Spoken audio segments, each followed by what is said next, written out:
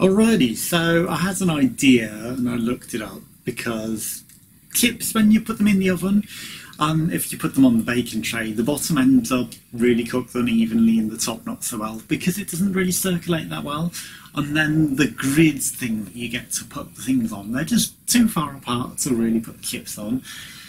Now, looking it up, it turns out that maybe something similar to it already exists. So I went on eBay and I got one of these, which is a fiberglass cooking sheets, which you can put your chips on. And they're close enough together, but I couldn't think of the exact proper word there, that the chip won't fall through it. The trouble is, it's a flimsy fucking piece of shit. It says that it's 69 cents, yet I've paid like £3 or something for it. Pathetic. eBayers, I hate eBayers. Why even tell me the price of it? And I really thought it'd be more stable than that, because what I had in mind is something solid that you could pick up out the oven that isn't just going to flop and drop all your chips on the floor. Because that's what that's going to do. And also, you know, it's got sides, it looks like it's got sides, but then they just flop and, you know, it's like they're not really good. Anyway, I will be trying it out with the McCain signature chips, the gastro chips, the chunky ones. They are meant to be fried, but since they've changed the home fries to home chips, they just don't cook as good, even if you take care to cautiously balance them between the huge fucking gaps. But I'm going to be putting them in these now. Let's just start. The advantage is you don't need to sit and faff about for ages. The trouble is that is totally going to collapse the instant I fucking try and carry that anywhere. Unless I really put a lot of effort into making sure that it doesn't collapse out. That the instant I pull that out of the oven with an oven glove, because unless this is not going to carry heat, which I doubt, it's just going to drop everything everywhere and you're going to still have to take it the entire thing. But the advantage is I don't have to sit for hours fucking going place to place to place to perfect, especially with ones like this that are maybe just barely going to go over the huge size. But these cook really good in the oven, so give them 20 minutes on 200, 25 minutes. They come out nice and nicer than the home fries have been coming out. The home fries, which are now home chips. What have you done to them, McCain? You've kind of ruined them, but these are fantastic, and I got them for £1 on the market for 2.5 kilos. Bargain.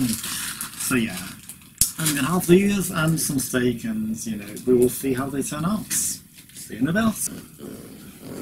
Okay, so they crisped up pretty nicely. They are looking very good. I've put some salt and pepper on them. The bottom is not as ideal as the top on some of them, so it still doesn't, but it's a bit better than how they turn out if you don't, you know, put them on that. If you put them on a baking tray, the bottom becomes really weird. But they're a bit softer, so, you know, maybe if you shake them about a bit in the process. I didn't shake them about, I just left them to cook from top to bottom, because you'd expect it to be circulating the heat as it's meant to, but again, it's not really ideal. The other problem that I had, taking them out, like I said, the whole thing is a little bit wobbly, so, you know, I tried to grab it at the corners, and that's where those big circle things that are meant to hold it in shape are. They carry the heat, so the fiberglass doesn't carry the heat, but the big metal circles, they hold the heat, and you know, you will burn your fingers a bit on them trying to get it out of the oven, so that's not ideal. And then with it, I've got nearly on the floor, 21-day matured ribeye steak from Aldi for £3, you know. I was like, I might as well treat myself. Especially as I've been feeling shit. So, yeah, a nice little steak treat to go with it. Ideally, I would like to grill it, but the problem is that, you know, if you're cooking some chips in the oven and then you want to grill at the same time, you can't really do that, and, you know, so I've oven cooked it, but still. All the flavour to it, pretty good, considering the bargain, so, no, I'm not going to complain at that. and everyday essential Aldi lemonades. And for the first time ever, shopping in an Aldi, I wasn't followed around the entire store by some dumbass security guard just because I'm wearing a backpack, so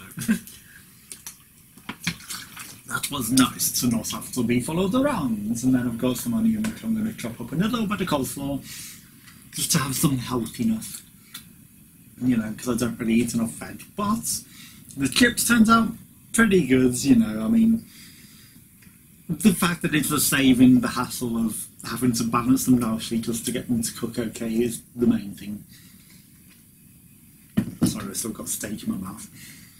And the fact that the underside doesn't cook that great, you know, I can fix that by giving it a good shake up in the middle of the cooking process, so, you know, it's not something that's completely unavoidable.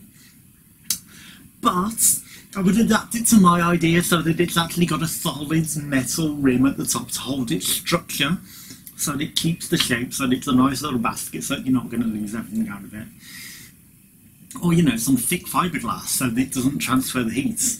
Or, you know, something, just a little few modifications, and, you know, maybe I'd use the whole of the bottom base as metal so that it's a solid structure and also it transfers a bit of heat, because, you know, just a few minor things that I would have changed from my idea, but considering it already exists, and, you know, apparently it's 69 cents in America, so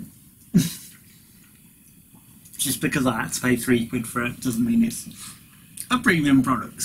It's something cheap, but still, it's a baking tray with holes in it to separate the heat, which is what I was looking for.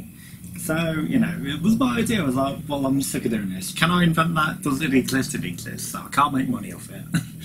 But I can cook my chips and, you know, have less hassle, just painstakingly layering them just to get them to cook properly. See you around. Goodbye.